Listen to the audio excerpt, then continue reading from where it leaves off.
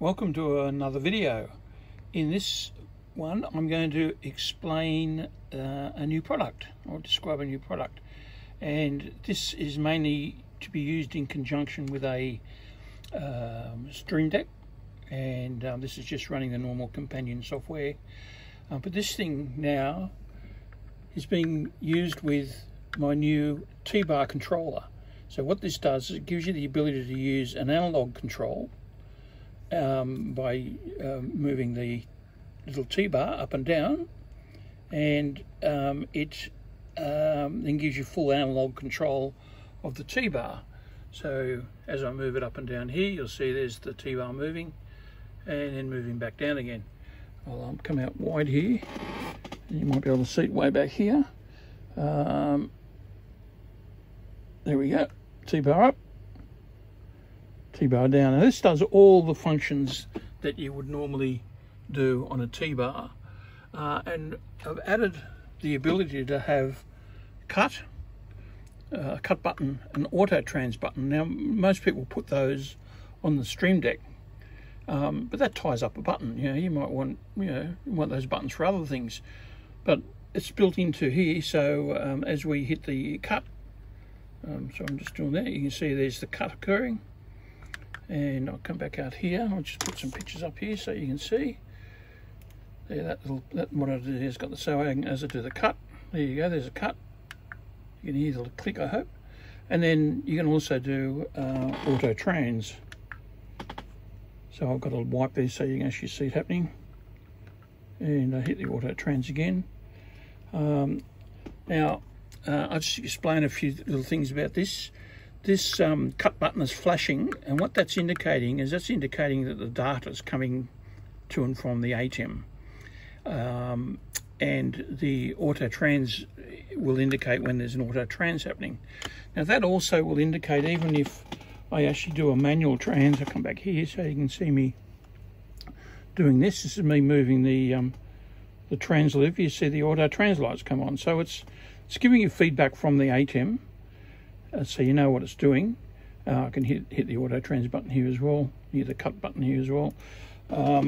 You can actually, with this cut, the flashing, if you don't like the flashing, you can turn that off.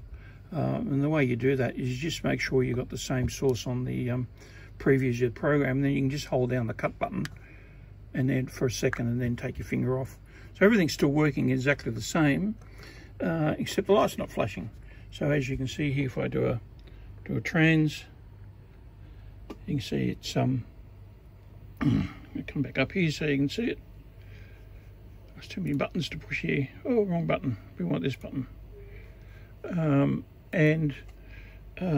So as I do the trans, you can see it. Oh, see, look, I've still got the same sources. So I'll just change the source over here, and then as I do the trans, there it is there.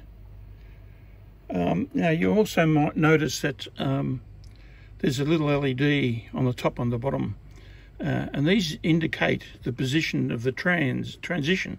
So if I slowly move it, you'll see the bottom one will start to glow and the top one will slowly die as the transition proceeds. So, and as I go back the other way, it'll do the same thing. And of course, if I do it on the ATEM itself up here, find my cursor again. If I do it up here, you'll see the same lights will indicate up here as well. So it's giving you an intensity indicating the position of the T-bar. Now you might also notice that at the moment the T-bar down here is at the bottom, and the T-bar up here is at the top. You can synchronize those easily by just moving the T-bar down to here, and now we're at the bottom, and now everything you do is all functioning here. But you can also do it by again, I'll just switch same source here. If you just hold your finger on the cut button and move the T-bar, you can reposition the T-bar without actually altering the position of the fader here. So this is a relatively simple product, and subsequently doesn't have very much setting up to do. Now the trick is with this particular unit, this doesn't use the Ethernet. There will be another unit coming up a bit more expensive than this. Does the same thing, but it'll actually use the Ethernet. This one uses the RS422 connector that's on the back of the ATEM. So whilst your Stream Deck is all running through the Ethernet and a PC, this is directly connected purely to the RS422 connector, or as the ATEM calls it. If I go over to settings here, you'll see over here, you click on remote, and you see down here we're using external control via GVG100. So this is actually using the GVG100 protocol that ATEM has built into it. We'll come out of that. But some ATEMs don't have this RS422 connector, and I think it's really only the early TVS. So you won't be able to use this with the early TVS unless you use the Ethernet version that I haven't finished yet. But it's basically exactly the same thing. Now, of course, an ATEM Mini doesn't have the RS422 either, so you can't use this with an ATEM Mini. But you will be able to use the Ethernet version. And the Ethernet version, this unit is going to be under $200. The Ethernet version is going to be a bit more expensive because it's got to have an Ethernet card. This unit doesn't have an Ethernet card in it. I'm only powering it off a USB. You can also power it off on the back here. You can also power it off a little plug pack. It goes from 6 volts to 14 volts. I'm also making an adapter so you can actually power it down the RS422 connector. So you can actually have the power supply totally away from the main unit. So the only thing you're going to have is just the box and the Ethernet, the RS422 cable.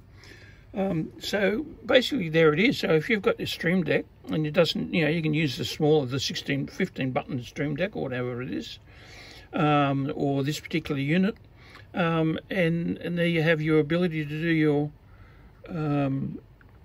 let's come back out here so you can see the pictures again. So as I'm doing the transitions, there's a transition, and of course I can go down here and just choose mix, which is more the normal operation. There I am doing the mix. What I might do is that I might just show you, I just do a mix to a color source. Let's just go over here to color, and that way there you can't see pictures flashing underneath your mix, or you will if you.